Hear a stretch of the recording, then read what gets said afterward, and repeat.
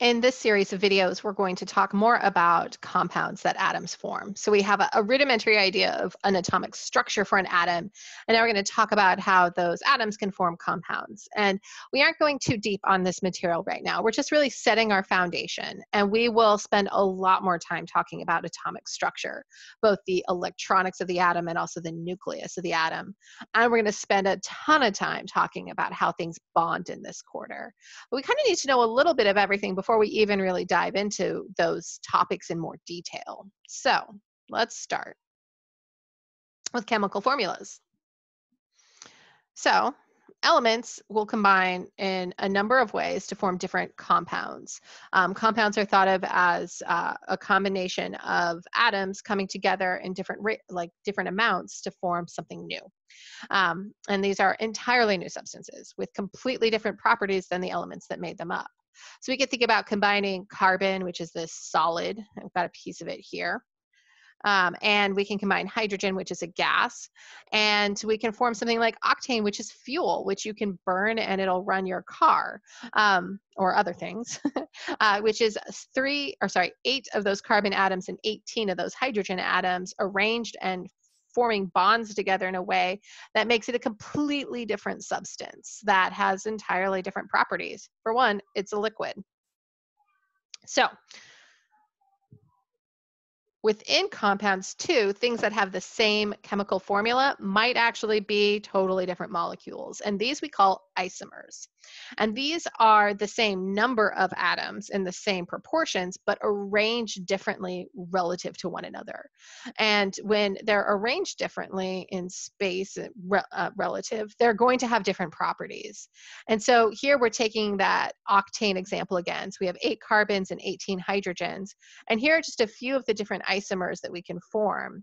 2-methylheptane, 2,5-dimethylhexane, 2,2-dimethylhexane as well. And they have completely different reactivity. I mean, they have some similarities because they all have the same elements, and so all of these would be insoluble in water.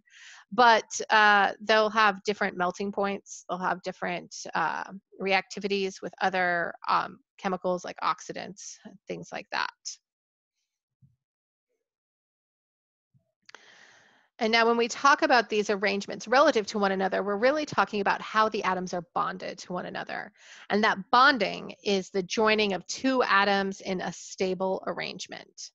And typically, elements are either going to gain, lose, or share electrons in order to have the same number of electrons that a noble gas would.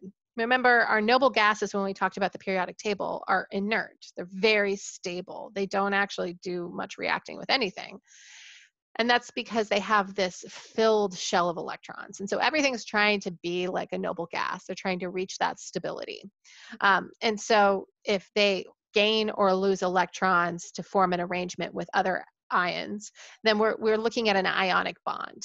So this is going to be an electrostatic attraction between a positively charged atom and a negatively charged atom or molecule. And that static or electrostatic attraction between the cation and anion forms a bond. Now, if electrons are shared between 2 elements or 2 atoms, so they feel like they've got 8 by sharing, then that's going to form a covalent bond. And in this case, the electrons are spending time, so electrons on 2 atoms are actually spending time around both of the nuclei.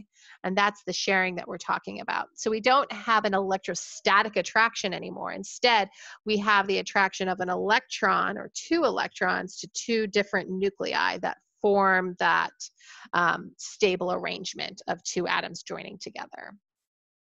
So these are 2 really different types of bonding that we're talking about. And we'll probably spend more time in this quarter on covalent bonding, which really then opens up this entire world of organic chemistry to us. But they're both extremely important. All right, now let's talk about chemical formulas so we can track these compounds. So a chemical formula is going to indicate the ratio of elements present in a compound. It gives us the relative number of atoms or ions that come together to form that stable arrangement. we're going to use the element symbols that we introduced with the periodic table and with our isotope symbols. And then we're going to use subscripts to indicate that ratio. So before, when we had, let's get a pen. Before, when we had our isotope symbols, we always had our atomic number in the lower left hand, our mass number up in the upper right hand corner of our element symbol, our charge up in our upper right hand corner. And now in the lower right hand corner, we're going to put our mole ratio. We haven't talked about the mole yet. So really this means the number of atoms relative to other atoms in the compound. So we'll write it down in that lower right-hand corner. So let's interpret something. Let's look at this H2O. Hopefully this one is familiar. If you haven't seen, there's a video I'll link in the Canvas page about a petition against the use of H2O. It's a chemical. It's deadly. It's water, right? Sorry, I gave away the joke. Oh, well. So when I'm reading this, I'm seeing the H tells me that I have hydrogen atoms in the compound, and the O tells me I have oxygen atoms in the compound. The 2 tells me that I have 2 of my hydrogen atoms for every 1 oxygen atom, because when I don't have a number following in that lower right-hand corner, we assume that number is 1. Because if I'm writing the element symbol, there's at least 1 of them in this compound, right? It's important to note that capitalization is really important when we're talking about chemical symbols. So iron, for example, or let's take a different one. Let's take cobalt is a great example, and carbon monoxide. If I write my cobalt atom, its element symbol is CO. And if I want to write carbon monoxide, it's carbon's element symbol and oxygen's element symbol. And so these are the same letters, and the difference between these is one is a metal element and one is a compound between carbon and oxygen, and the difference is whether or not that oxygen is capitalized. So in our element symbols, it's always the first letter that's capitalized and the second one is lowercase. So that way we can differentiate the element symbols and when a new one starts, when it's capitalized. So let's take a look at empirical versus molecular versus structural formulas now. An empirical formula is going to be kind of our lowest common denominator. It's the relative numbers of atoms within the compound to one another.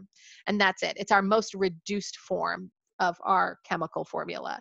And so I might have something that is iron and sulfur, and I have 1 iron for every 1 sulfur in this compound. Now, a molecular formula is going to provide the actual number of atoms. If I'm talking about a large ionic, a compound like an ionic compound lattice, so like a large hunk of salt that has iron and sulfur atoms, and there's a lot of them, I would just use my empirical formula to be like, I got a bunch of these things, but they're in a 1-to-1 ratio. Now, a molecular formula is going to be used when I'm talking about something smaller. So I'm saying, actually, I have a compound that's pretty cool, and it's just 2 iron atoms and 2 sulfur atoms, and that is a self-contained unit on its own. And so then I would write out iron 2, sulfur 2. And I would use the 2 subscript to show that I have 2 atoms of iron and 2 atoms of sulfur. Now, the empirical formula for this molecular formula is FeS. It's iron sulfur. So I would just divide them all by 2. Now, a structural formula gives even more information. That's going to show how they're connected. And we use structural formulas a lot in organic chemistry and also some in inorganic chemistry. And for our particular example, I would show that actually it's each iron is connected to a sulfur, and we form this nice little square arrangement. And so this structural formula shows me the order that they're connected relative to one another. And we'll use all 3 versions of these. Typically, we'll mostly use molecular formulas, and then when we spend a lot more time in covalent bonding, we might use some structural formulas.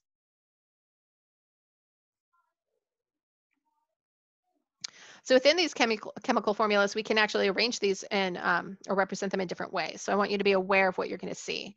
So the written out, I'm writing on paper and on the board, I'm going to use the chemical formula that's just written out linearly, like I could type in a word processing program. Now, here's a structural formula in a sense, or it's actually really just writing out a Lewis dot structure. And so I can represent each atom as its chemical symbol and show the order in which it's connected. And this shows that I have 4 hydrogen atoms connected to that carbon. Then we have the ball and stick form right here that shows each atom as a little ball and accentuates that bond by making it look like a stick. When we do molecular modeling with like kits, we usually make structures that look like this. But it's not a really accurate view of what this atom looks like. Now, a better one is the space filling model right here. A space filling model really shows overlapping representations of atoms with one another. And so when electrons are shared between atoms, we really have those clouds of electron density overlapping with one another. And so we can think of that molecule as being these kind of overlapping spheres of electron density. And so they would look more like a cluster of bubbles to create its actual shape. And so that's our space filling model. And you'll see examples of all 4 of these throughout our class. So try this practice problem and I will have a separate video with the solution.